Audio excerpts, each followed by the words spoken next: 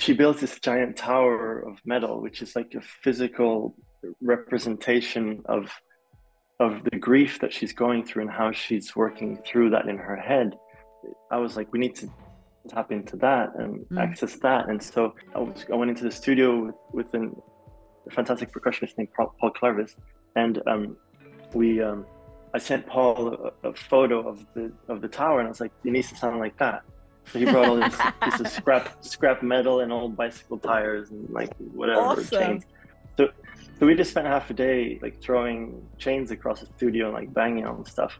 So that's like cool because it's in the film, but it's also like an immediate way to access Georgie's grief.